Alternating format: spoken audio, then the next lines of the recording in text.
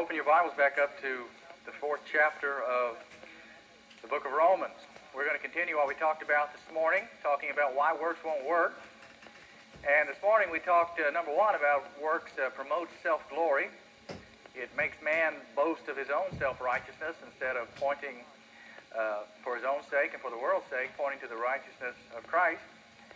And I got to thinking today about the most impacting story about boasting that has happened in my life. And some years ago in the late 80s, my father owned an RV business on 11th Street, and it was called McGraw RV. And while we were there, I was his office manager for a little while during that time, and we had a young man come to work for us who worked back in the shop.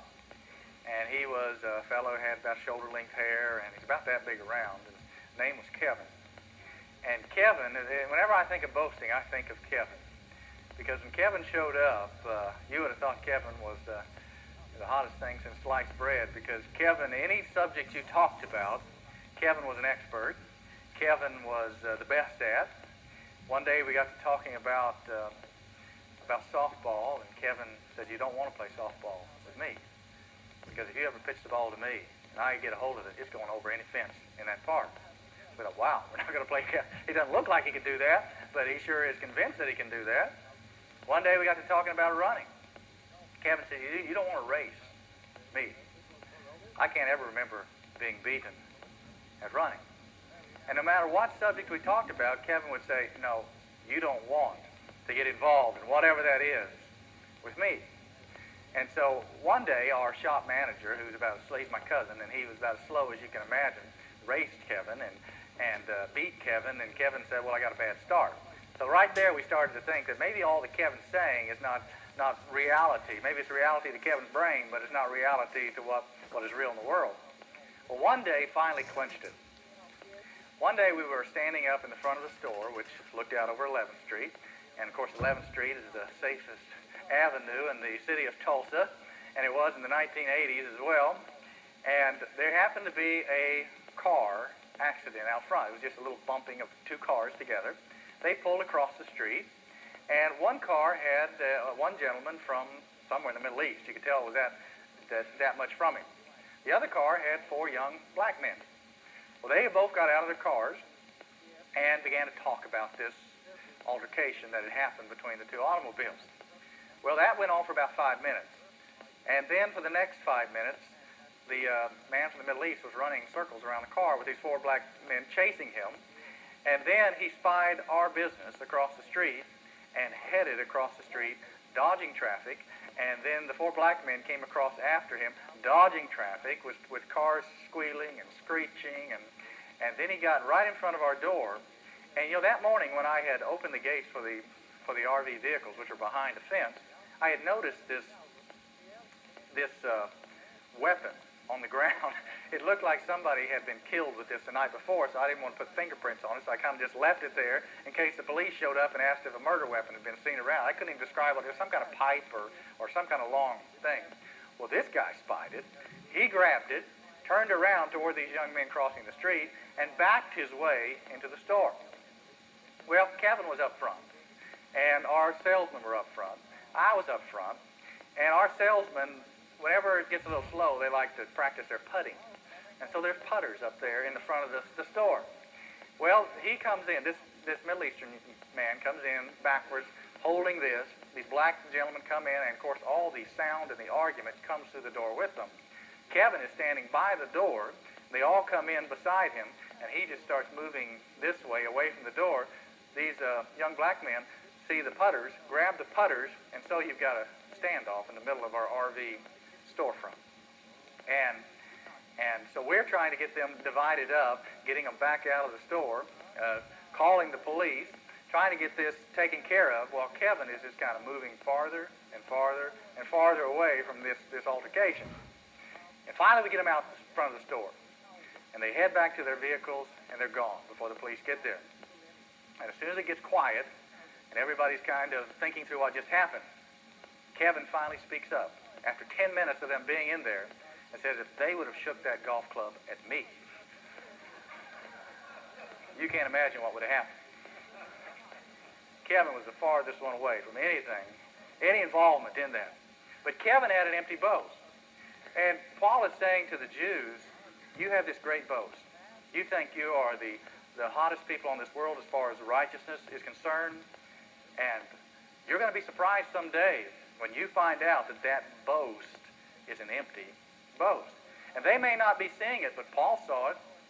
And Paul this morning said, well, let's go beyond that and look at what Scripture says. Because they had convinced themselves that Scripture said, well, Abraham is the greatest evidence of what righteousness is all about. And Paul said, well, let's talk about Abraham. And Paul looked in the Old Testament and pulled out Romans chapter, what he quotes in Romans chapter 4. And it says that Abraham believed God, and it was credited to him as righteousness. It says nothing there about Abraham doing any other work than simply believing God. And again, this morning we talked about how that was a point when Abraham was wavering in his faith. He was struggling. He didn't see how he could have a child being as old as he was. He didn't see how his wife could participate in having a child as old as she was. All he could think about was his servant, his oldest servant, Eliezer of his household, that God could take him and use him as a descendant to bring all this ancestry about. And God said, no, look at the stars. As many stars as you see, that's as many descendants as you're going to have.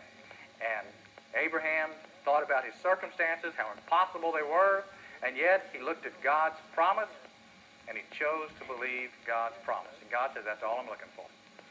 I'm looking for people who trust me at that level. No matter what your situation is, this is my promise. This is what I say I'll do for you, regardless of your circumstances. And when we trust God, then God says that equates righteousness. So that's where righteousness is determined. So we have works promoting self-glory, number one. And number two, works contradicts Scripture. Scripture actually says, Paul says, what does Scripture say? Well, it says that Abraham believed God, and that God accounted that, or reckoned, or put it to his account as righteousness. Now, beyond that, we're going to look tonight at two other things. Starting in verse 4, we're going to see that works eliminates grace. You can't have grace and works at the same time. Verse 4 says, now to the one who works, his wage is not reckoned as a favor, but as to what is due. Now, if you go apply for a job and the employer says, we want to hire you here, I'll just give you a check. That's a favor. That's a gift. But if you show up for that job and you work for 2 weeks and the employer says, I want to give you a check, that's a wage. That is something that you have earned. Paul says, now the one who works, his wage is not reckoned as a favor, but what is due. And verse 5 says, but to the one who does not work, but believes in him who justifies the ungodly, his faith is reckoned as righteousness. God has made a promise. God has said that he will justify the ungodly based on what Christ has done. No work on our behalf. And that is the basis, the foundation of what the gospel is all about. Grace is unmerited favor to those who have not earned it. Christ earned it, but God puts it to our account based on what Christ has done when we believe, when we take his word and trust it. And works eliminates grace. It eliminates that possibility in our life when we think we are working our way into God's favor. This one little phrase, justifies the ungodly, believes in him who justifies the ungodly, that doesn't shake us up too much, but that would shake up a Jew. Because they, in their theology, they never saw God ever justifying the ungodly. Their heroes were the godly. That God justified because they were such wonderful icons of righteousness. They saw Abraham as always doing the right thing, and that God justified him because he was the best of his time, and Noah was the best of his time. But here's this phrase that God justifies the ungodly. The godly don't need justifying. The ungodly are the ones who need justifying. And you think about the ministry of Jesus. When Jesus condemned, who did he condemn? He condemned those who thought they were godly. He condemned the Pharisees because in John 9 he says you're not even able to see your own sin. They said, are we blind too? Because the whole chapter is about a blind man being healed. And he says the reason they're blind is they don't see their own sin. No matter how much they think they see in the law or are trying to keep up with the law, when they don't see their sin, they miss the most important thing that they need to see. And Paul is saying that the only people who are justified by God are those who recognize their sin before him. He goes on to say, he who believes in him. Abraham constantly believed God. If you look at the life of Abraham, it's a consistent believing and trusting God at one level after another. If anything was going to be on Abraham's tombstone, it would probably be that portion of this scripture, but believes in him. Genesis 12, God called Abraham out of the Ur of Chaldees. He believed him. He responded to that. Genesis 15, Abraham said, I'm too old. My wife's too old. Take my servant. God said, your descendants are going to be as the stars. Your servant's going to have nothing to do about it. Abraham believed God and trusted him. Genesis 17 and 18.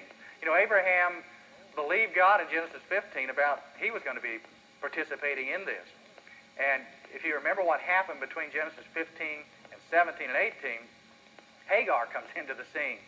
So Abraham tried to achieve that descendant without Sarai being involved in it.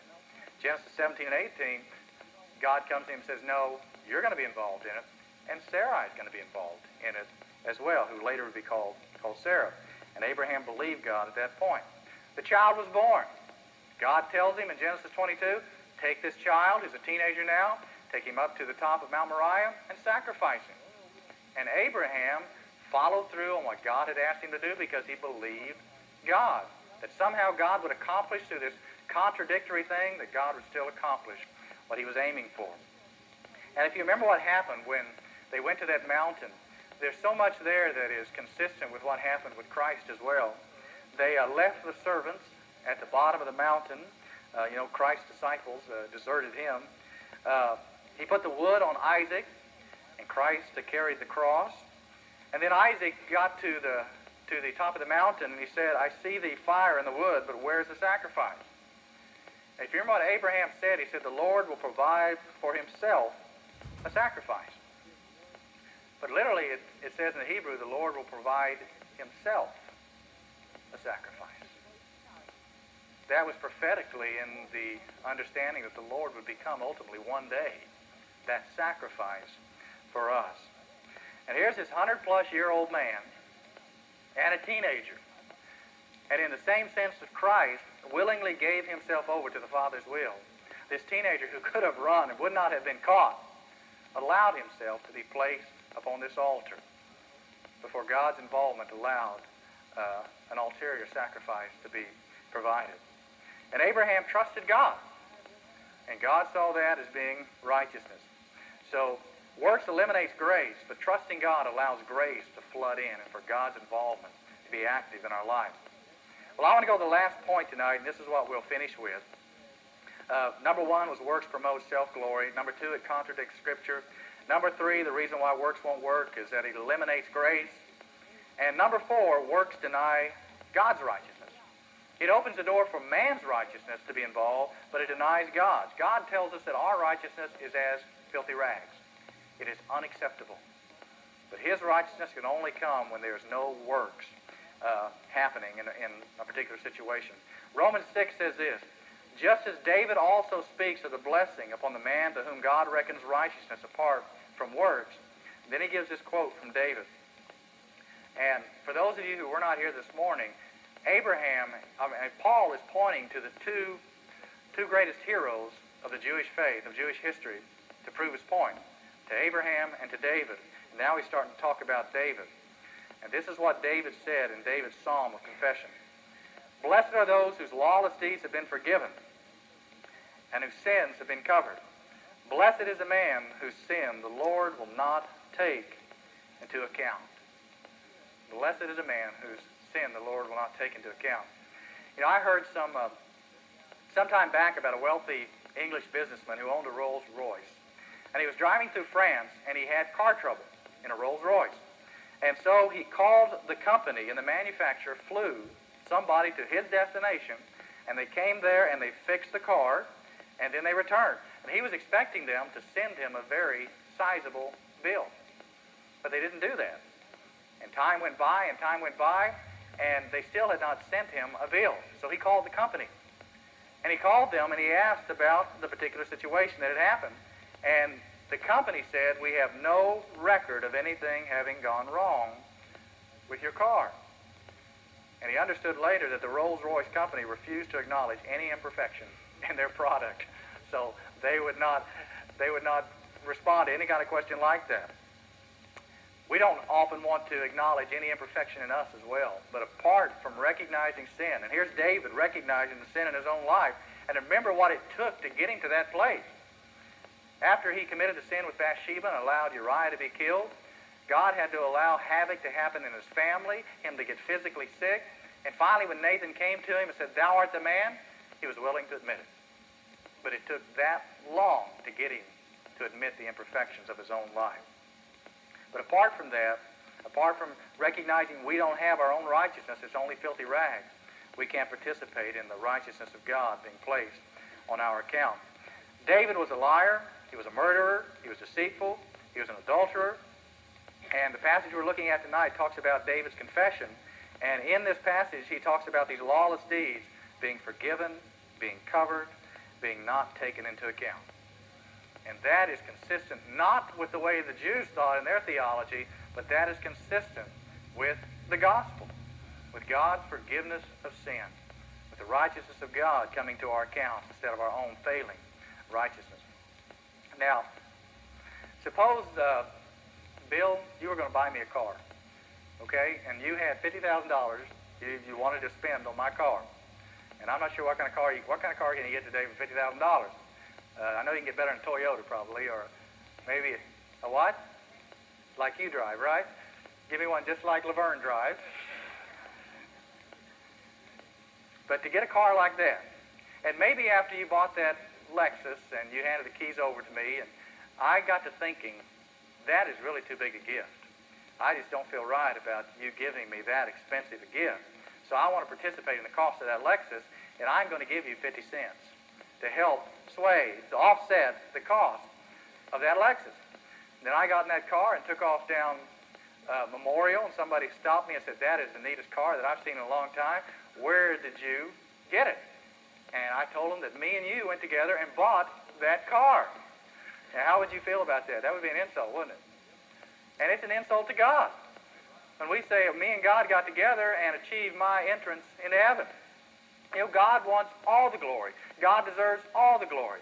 He doesn't want us participating in that with our little piddling. And the Jews needed to see that they had nothing to offer with regard to righteousness to put into the cost of what it would take to get into heaven. And, you know, that wasn't a simple thing for God to do. If, turn it around again, maybe you owed me $100, and I decided, Bill, that I was going to forgive that $100. For me to forgive that $100, I would have to absorb a loss of $100. It wouldn't be an easy thing to do. It cost God to forgive us. He had to absorb the debt of sin, the cost of sin, which was the death of his own son.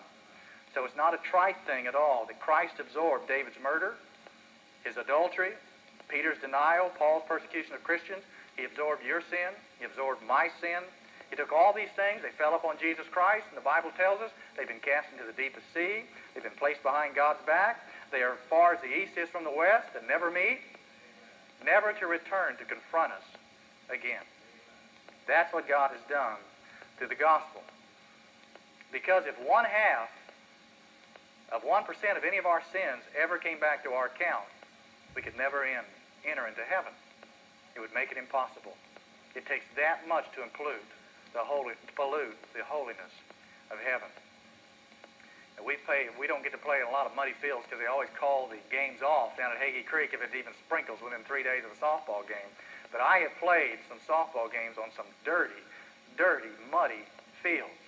And I can remember a tournament in North Carolina where it was at the end of the softball season. They were just going to play that tournament no matter what, and we were out there knee deep almost, at least ankle deep, in mud playing that tournament. Imagine playing like that and getting dirt all over your clothes and all over your cleats, and then going home to your house and not taking anything off at the door, but just kind of walking through the house like normal, sitting on the furniture, going on the carpet. You know, what would you look like 60 seconds after the lady of the house found you? Polluting it like that. And we think we're going to trounce into heaven with all this that's offensive to God still attached to us. David is saying, "Blessed is those whose lawless deeds have been forgiven, covered, whose sin will not be taken into an account." You know, there are times when we get offended, maybe by somebody, And for the rest of their life, somebody can hold something against another person, and they never treat you the same or trust you the same maybe as they did before. But God, it says here, completely cleanses our account, and there's nothing left there of our offense against him. In fact, he refills that column with the righteousness of his own Son. So when he looks at us, he doesn't see any remnant of what we once did. He doesn't even see an empty space. He sees everything consistent with the righteousness of Jesus Christ. That's why our position before God is one of being very pleasing, why we can come before him with boldness, because we come before him with all that Christ has accomplished being put on our account of the favor that goes with it. Well, starting in verse 9, let me quickly close. There's a few questions that Paul asks. In verse 9 he says this. He says, is this blessing upon the circumcised or on the uncircumcised also? Is this for everybody, just for the Jews or for the Gentiles? And then he answers it. He says, faith was reckoned to Abraham as righteous. How was it reckoned? When was it put to his account? While he was circumcised or uncircumcised? This is probably something the Jew needed to think about. Not while he was circumcised, but while he was uncircumcised. In Genesis 15, when God accounted righteousness to Abraham, that was 14 years before he would be circumcised. And so, by all practical terms, Abraham was a Gentile when God credited righteousness to him. That was a shock to the Jews. In fact, Abraham lived 400 years before the law was ever given. What about circumcision? Verse 11. And he received the sign of circumcision, a seal of righteousness of the faith which he had while uncircumcised. It says circumcision is two things. Number one, it's a sign. A sign is something that points to reality beyond itself. If you were a stranger and coming to Tulsa, Oklahoma, and you got to the sign that said Tulsa City Limits, and you stopped there and you got out of the car and you took a picture of yourself by a Tulsa City Limits sign, got in your car, took back off to wherever you came from, and said, I visited Tulsa. Oh, you visited the sign. The sign was there to point to a bigger reality of the city that was beyond the sign. Circumcision in itself was just a sign to point to, hopefully, a changed heart, a circumcised heart, a bigger reality beyond it. In itself, it was just a sign. Secondly, it was a seal. A seal is something that's a permanent reminder. And it says here that it was a permanent reminder, a seal of something that he had before he was even circumcised. When we get baptized, our being baptized points to something that happened before we were baptized. While we were yet unbaptized, something happened in our heart. And when we're baptized, it's to point back to that. And our baptism is to be a permanent reminder that something happened before the event of baptism. We underwent that. And then you have a third question that he asked. What about the law? Verse 13 says, for the promise to Abraham or to his descendants that he would be heir of the world was not through the law, but through the righteousness of faith. For if those who are of the law are heirs, faith is made void and the promise is nullified. For the law brings about wrath, but where there is no law, there is no violation. The law was never meant to be a mode of salvation. The law was to participate in it by directing us to our need of Jesus Christ, by showing us that we fall short of God's righteousness. And the law here, he says, apart from faith can only lead to wrath because it judges us and it shows us our condemnation. And if, when we recognize what the law says about us and we don't turn to Jesus Christ to save us, then the law will condemn us. It will lead to wrath. Imagine a kid coming back from college and bringing all this dirty laundry that was standing in the corner for about the last 6 weeks of his college life before he came back and brought it home for Christmas. Brings that all back and drops it in front of mom and says, aren't you glad I'm home? I mean, that part of that child is not the part that makes you glad that they are home. You know, that's the filthy stuff. You do love the child, but that is not what, and we like to bring our filthy laundry before God and make God somehow accept that. And God wants nothing to do with our righteousness. He calls it filthy rags. So why is saving faith? Paul is saying it has nothing to do with the law. It has nothing to do with legalism. Verse 12 says, the father of circumcision to those who are not only of the circumcision, but also who follow in the steps of faith. of our father Abraham while he was yet uncircumcised. You want to find your right path to God? What is saving faith? What footsteps do you follow to reach a relationship with Jesus Christ? You follow Abraham, but you don't follow him through the law. You follow his footsteps of faith. The footsteps that he demonstrated to us while he was yet uncircumcised. When God confronted him and said, this is your circumstances, yes, but this is what I ask of you. This is what my word, my promise is to you. And do you believe it? Will you accept it? You take the word faith, you divide it up into letters, make an acronym. Number one, if you want to find saving faith, you need facts. The facts that Jesus died for you. The facts that you're a sinner. The facts that Christ's blood covers the guilt of our sin. Jesus Christ was raised from the dead, that we can walk in newness of life. But you also need to agree with those facts. Accept them as truth. And then you need to internalize them. Personalize them for your own situation. If this truth that you agree with, this set of facts, is something that applies to your situation. And then you need to step out and trust God. Make a total commitment, step out in faith, and rest all that you have, all that you are, upon him. And realize this is not just for a moment, but this is your hope that you have for a lifetime, a hope for eternity. Paul said in Romans 1, you studied it in Sunday school this morning, that we, faith to faith. Faith we're saved, faith we live each day. As Christ saved you, so we're to walk in him as well, Paul said. And that's what saving faith is all about. Eternal life is something that begins and never ends. It's something that it's a quality of life. It's a quantity that never ends, but it's a quality of life that we live with each day. That Christ is alive in our life, and we're living by faith, trusting him by faith. And Abraham demonstrated that as well, as he believed God in the midst of impossible circumstances. Now, I might ask you tonight, what impossible circumstances can you think of in your life? Because when you came to faith in Christ, you believed the impossible circumstances that God could take away that account of sin, as he promised to do, and to replace it with the righteousness of Jesus Christ. But again, today you have a similar decision, that God can give you the power over a particular habit or something that's confronting you in your spiritual life that Satan's getting the victory over. Demonstrating faith, following in those footsteps, is something we exercise every day of our life. And that's what saving faith is all about.